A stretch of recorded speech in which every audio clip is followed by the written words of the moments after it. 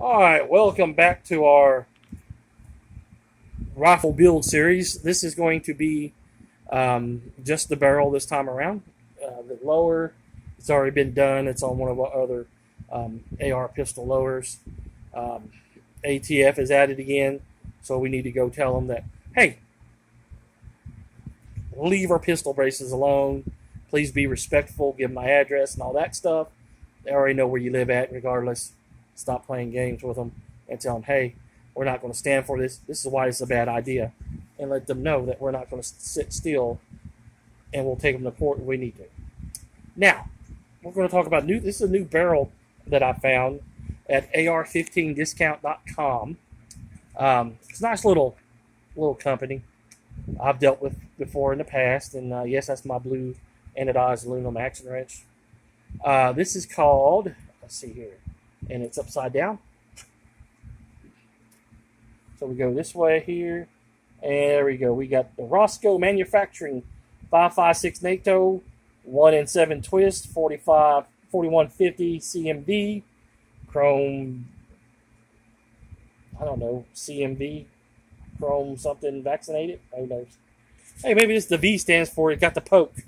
So anyway, first thing I do, since we've run into that 1 M&P, always make sure we have a gas port, and then it's clear.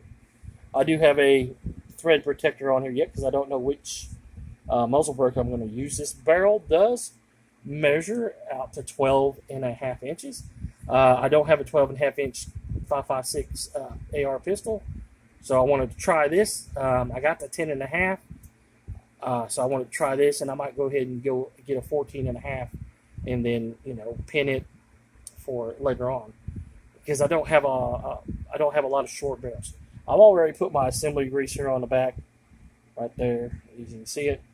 It's getting ready to go onto that ATI upper. I want to kind of make a lightweight, especially with the ATF pistol things. Remember that the brace comment period opened up again with comment series. Please read that. Read over their 40. I think it's the 44.99 form or 42.90. Anyway, read. People dropping videos all over the place. Please read that and see how ridiculous they're counting weight. So in a day when they're counting weight, so we're looking at barrel length and stuff like that. They ding you on points, which is crazy. That ATI upper that weighs less and everybody doesn't like because it's $30 might be the way to go if you get an AR pistol for the future. Please comment on that and let them know that we're not going to stand for that. So anyway, what I'm going to ask you guys, because I have not, this will be my first time, they had this Rosco Manufacturing barrel on sale for $141. So and I was like, well, that's 12.5 inch. I want to do that. I'm probably going to do a 13.7 and maybe a 14.5 later on, because I got a 10.5. I'm not going to do a 7.5 AR-15 pistol build, simply because it's just a 22 Magnum ballistically at that point. So we got like an M4 profile here. Got my thread protector on there again. Always make sure we got a good thing. Over here are a good gas port hole. Over here it is dimpled for a slide-on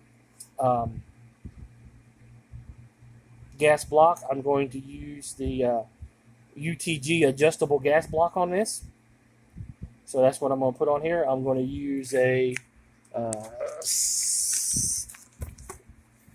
CMMG carbine gas length gas tube for it. So it's going to have a CMG.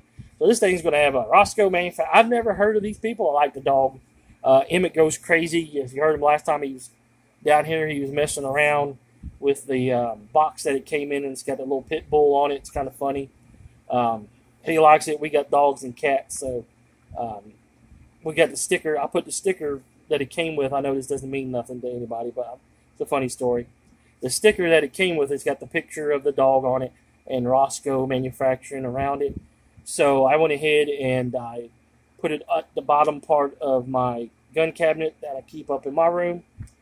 And when he comes in there, he goes right to it and goes, we have we need to do a video on it.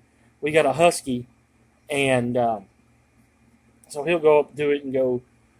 He'll try to do what I do when I see the dog. I go Loki, Loki, Loki, Loki, like that. And that's what he does to that. He's trying to say Loki, Loki, Loki to the sticker, and then talks to the sticker like it's a real dog. You know, he knows better than that, but he's a anyway. So anyway, let's take a look at the rifle. Like I said, it's 1 in 12. Let's look at we got the standard M4 guide rod, or ramps, feeding ramp, I should say. And we got the barrel in there. See if we can get a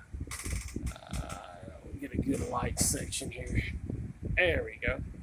You can see the barrel in there. See the rifling, the chamber, and all that. Looks pretty good. So anyway, if you guys have used Rosco manufacturing barrels, let me know how they perform for you. This is the first time I'm using this, so hopefully it impresses me, and the barrels seem to be a little bit more than Bear Creek Arsenal, but they're better quality. I don't mind spending a little bit more. I have good luck out of Bear Creek Arsenal stuff, so I'm not going to say anything bad. I like Anderson lowers. I like aerial. I like everything. As long as it's going to hold up, there's no problem with it. Anyway, let us know in the comments below if you've used Roscoe's manufacturing barrels or anything, because they make other things as well. Let us know that in the comments below. I believe they sell upper kits. And what kind of luck you had with it, or have you even heard of them? Because I didn't hear of them until I was looking for a barrel, and voila, this popped up. And they do have their own site, so we're going to tag in the video for this for them. And if you're out there listening to Rosco Manufacturing, feel free to send us anything you want us to test. If you want an honest opinion about your product, we're going to give it. We'll give it to you. And that's the only way to be the fair way and impartial. Say, hey, this is a good product. Hey, I would pass on this. You know, I don't like to give bad reviews, but I'm not going to lie on a review either. So that's just the way it is.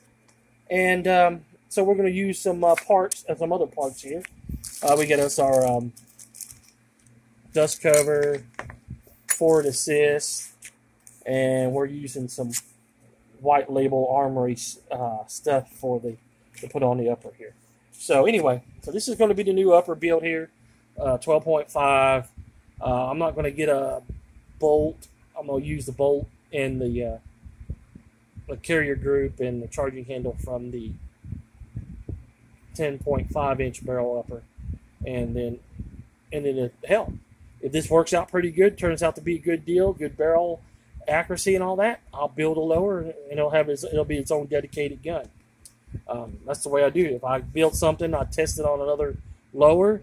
If I like it, then I'll go ahead and build it as a dedicated gun. So anyway, remember, please like, share, and subscribe to the channel. We are going to do a 1,100 subscriber fan giveaway for all of our supporters. Make sure you're in on that. We're going to do it sometime after we hit 1,100. We're about 67 away from that at this point, or 63. So please like, share, subscribe. Doesn't cost you nothing to subscribe to the channel.